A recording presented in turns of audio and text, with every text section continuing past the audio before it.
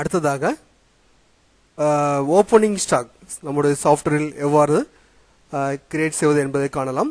தங்கள் gPro சாஃப்ட்வேரில் முதலாக பில்லிங் செய்வதற்கு முன்பாக தங்கள் கையில் இருக்கும் க்ளோசிங் ஸ்டாக்கை சாஃப்ட்வேரில் ஓப்பனிங் ஸ்டாக்கை நாம் கிரியேட் செய்து கொள்ள வேண்டும். ஸோ அதுக்கு master OP stock that means opening stock என்ற மெனுவை கிளிக் செய்யவும். இதில் ஸ்டாக் பாயிண்ட் அதாவது நமது சாஃப்ட்வேரில் டிஃபால்ட்டாக 2 ஸ்டாக் பாயிண்ட்ஸ் டிஃபால்ட்டாக கிரியேட் செய்யப்பட்டிருக்கும். One is main location, another one is damages stock point. இந்த 2 ஸ்டாக் பாயிண்ட்கள் டிஃபால்ட்டாக கிரியேட் செய்யப்பட்டிருக்கும்.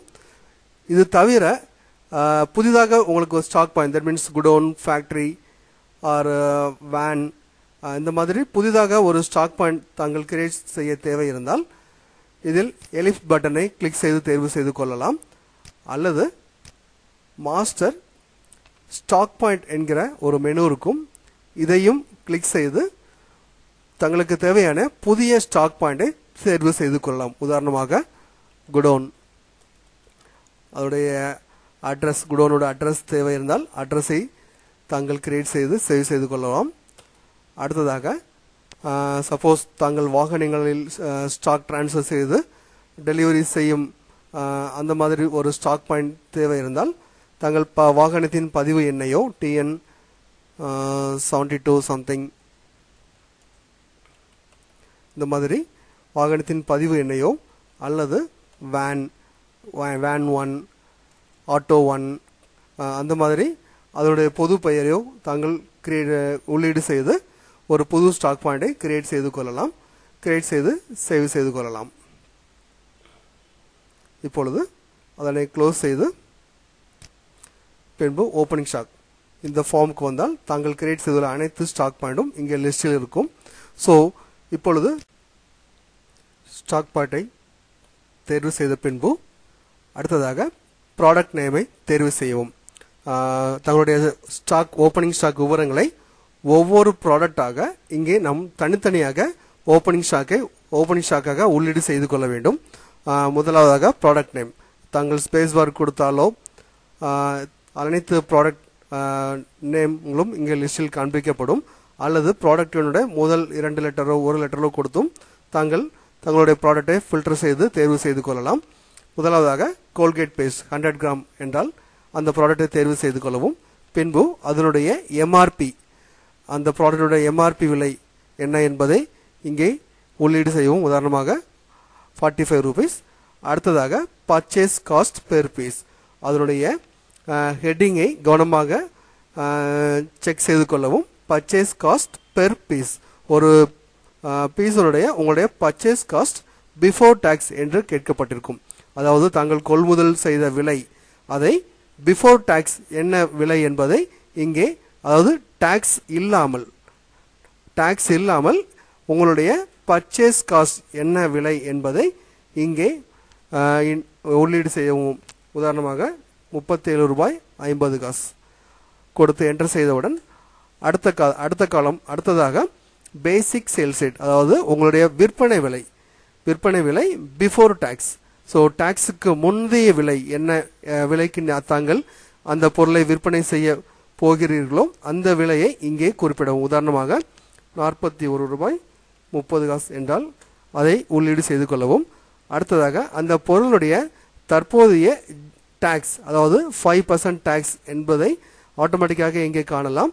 ஸோ உங்களுடைய ப்ராடக்டுடைய MRP விலை 45 ரூபாய், உங்களுடைய பர்ச்சேஸ் காஸ்ட் 37 ரூபாய் 50 காசு, உங்களுடைய பேசிக் சேல்ஸ் ரேட் பர்ச்சேஸ் காஸ்ட் என்பது பிஃபோர் டாக்ஸ்.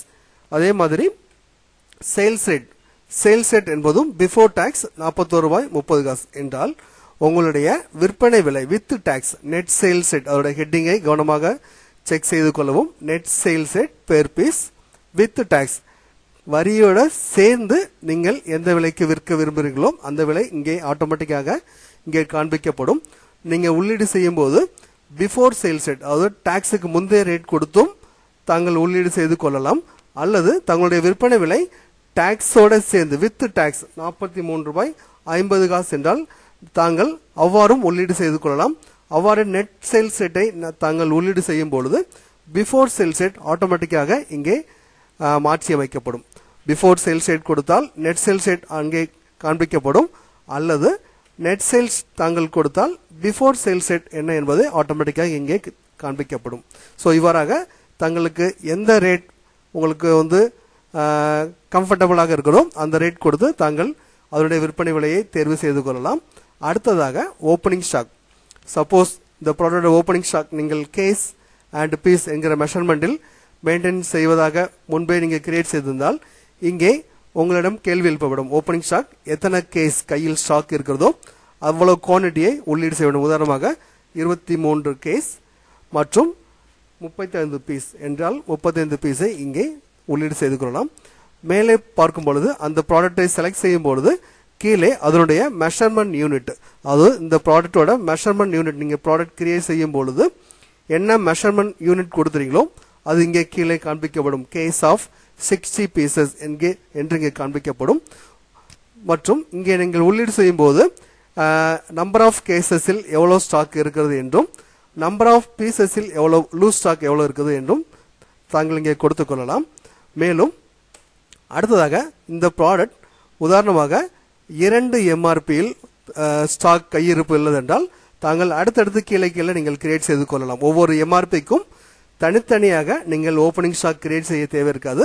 ஒரு ப்ராடக்ட்டுக்கு சப்போஸ் 45 ரூபாயிலும் 45 ரூபாயில் 23 கேஸ் ஸ்டாக் இருக்கிறது என்றால் மற்றும் 48 ரூபாயில் ஒரு 35 கேஸ் உதாரணமாக ஸ்டாக் கையிருப்பு உள்ளது என்றால் தாங்கள் இங்கே தனித்தனியாக கிரியேட் செய்து கொள்வோம். 45 ரூபாய் எம்ஆர்பியில் 23 கேஸ், 48 ரூபாய் எம்ஆர்பியில் சம்திங் 30 கேஸ் என்றால் 30 கேஸ். இந்த மாதிரி ஒவ்வொரு எம்ஆர்பி வாரியாக தனித்தனியாக அடுத்தடுத்த ரோவில் தாங்கள் இங்கே கிரியேட் செய்து மொத்தமாக சேவ் செய்து கொள்ளலாம். ஒவ்வொரு எம்ஆர்பிக்கும் தனித்தனியாக தாங்கள் சேவ் செய்ய தேவை இருக்காது. உதாரணமாக 48 ரூபாய் எம்ஆர்பி, இதனுடைய பர்ச்சேஸ் விலை உதாரணமாக 39 ரூபாய், இதனுடைய விற்பனை விலை டாக்ஸோடு சேர்ந்து 45 ரூபாய் என்றால் 45 ரூபாய் கொடுத்து கொள்ளலாம். அடுத்ததாக இதனுடைய க்ளோசிங் ஸ்டாக், அதாவது 48 ரூபாய் எம்ஆர்பியில் எவ்வளவு கையிருப்பு ஸ்டாக் உள்ளது என்பதை இங்கே குறிப்பிடலாம்.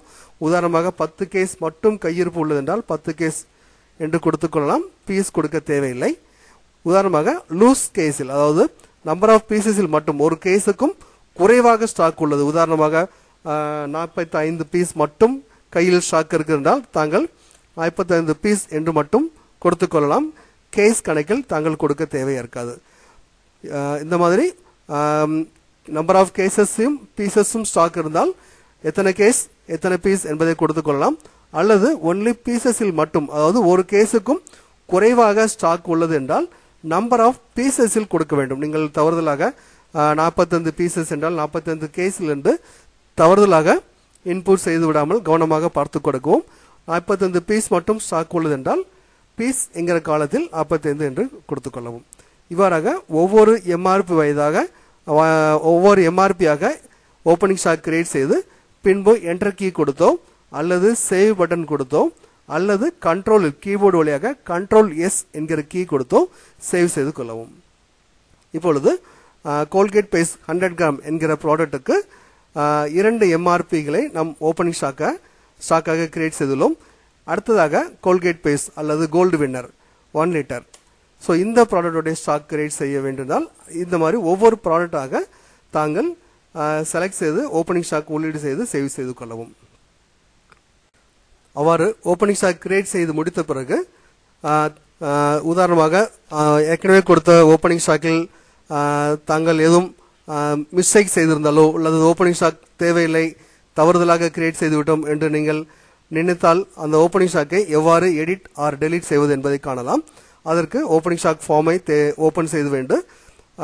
ஸ்டாக் லொகேஷன், எந்த ஸ்டாக் பாயிண்டில் உள்ள ஸ்டாக்கை க்ளோசிங் ஓப்பனிங் ஸ்டாக்கை நாம் எடிட் செய்ய தேவை இருக்கோ அந்த ஓப்பனிங் ஸ்டாக் பாயிண்டை தேர்வு செய்து கொள்ளவும். அடுத்ததாக ப்ராடக்ட் நேம், உதாரணமாக கோல்கேட் பேஸ்ட் 100 கிராம் என்கிற ப்ராடக்டோடைய ஓப்பனிங் ஸ்டாக் தவறுதலாக என்ட்ரி செய்யப்பட்டுள்ளது என்றால் அந்த கோல்கேட் பேஸ்ட் 100 கிராம் அந்த தேவையான ப்ராடக்டை தேர்வு செய்த பின்பு இதற்கு முன்பாக தாங்கள் கொடுத்துள்ள அந்த ஓப்பனிங் ஸ்டாக் விவரங்கள் இங்கே காண்பிக்கப்படும். இதில் எந்த இடத்தில் தவறு இருக்கிறதோ அந்த இடத்தை தாங்கள் இங்கே மாற்றி அமைத்துக் கொள்ளலாம். உதாரணமாக 48 ரூபாய் எம்ஆர்பியில் இந்த ரோவே உங்களுக்கு தேவை. 48 ரூபாய் எம்ஆர்பியில் க்ளோசிங் ஸ்டாக்கே இல்லை, தவறுதலாக என்ட்ரி பண்ணிவிட்டோம் என்றால் நீங்கள் அதோடைய எம்ஆர்பி காலத்தில் டெலிட் கீயை பிரஸ் செய்தால் confirm to delete this row என்று கேட்கப்படும். நீங்கள் எஸ் என்று தேர்வு செய்தால் அந்த 48 ரூபாய் சம்பந்தமான அனைத்து விவரங்களும் டெலிட் செய்யப்பட்டுவிடும். அல்லது பர்டிகுலர் இப்போ 45 ரூபாய் எம்ஆர்பியில் இதனுடைய விற்பனை விலை தவறுதலாக என்ட்ரி செய்யப்பட்டுள்ளது என்று நீங்கள் நினைத்தால் 42 ரூபாய் 50 காசு என்று மாற்ற வேண்டும் என்றால் நீங்கள் அந்த பர்டிகுலர் டேட்டாவை மட்டும் எடிட் செய்து கொள்ளலாம். ஒரு பர்டிகுலர் ரோ வேண்டாம் என்றால் அந்த பர்டிகுலர் ரோவை டெலிட் செய்து கொள்ளலாம். அல்லது ஏதாவது ஒரு எம்ஆர்பியில் பர்டிகுலர் குவான்டிட்டியோ ரேட்டோ தாங்கள் தவறுதலாக என்ட்ரி செய்துவிட்டால் அந்த டேட்டாவை மட்டும் டைரக்டாக எடிட் செய்து கொள்ளலாம். உதாரணமாக இதோட ஓப்பனிங் கேஸ் 23 கேஸ் அல்ல 32 கேஸ் என்று தாங்கள் நினைத்தால் 32 கேஸ் என்று மாற்றி அமைத்துக் கொள்ளலாம். ஸோ இந்த மாதிரி நீங்கள் எடிட் செய்வதும் அல்லது இந்த opening stock Colgate paste 100 gram இந்த என்ட்ரியே தவறுதலாக இருக்குது, இந்த ப்ராடக்டோட ஓப்பனிங் ஸ்டாக்கே தங்களுக்கு தேவையில்லை என்றால் அந்த ப்ராடக்டை தேர்வு செய்து டெலிட் என்கிற பட்டனை கிளிக் செய்தால் இந்த கோல்கேட் பேஸ்ட் 100 கிராமில் தாங்கள் உள்ளீடு செய்துள்ள 2 எம்ஆர்பிகளும் மொத்தமாக ஓப்பனிங் ஸ்டாக்கிலிருந்து டெலிட் செய்யப்பட்டுவிடும். ஸோ இந்த மாதிரி ஒவ்வொரு ப்ராடக்டாக தாங்கள் ஏற்கனவே தாங்கள் பதிவு செய்துள்ள ஓப்பனிங் ஸ்டாக் விவரங்களை எடிட் செய்தும் கொள்ளலாம். அல்லது அந்த ப்ராடக்டோட ஓப்பனிங் ஸ்டாக் தேவையில்லை என்றால் அந்த ப்ராடக்டை தேர்வு செய்து டெலிட் என்கிற பட்டனை கிளிக் செய்தால் ஆட்டோமேட்டிக்காக அந்த ஓப்பனிங் ஸ்டாக் விவரங்கள் அந்த ப்ராடக்ட்டுக்கு உண்டான ஓப்பனிங் ஸ்டாக் விவரங்கள் டெலிட் செய்யப்பட்டுவிடும்.